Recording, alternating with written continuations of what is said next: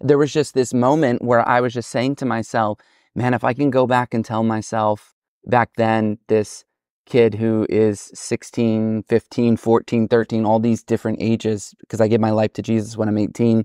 And if I could just go back and speak to him, I'd just say, Bobby, you got an incomplete picture of who Jesus is.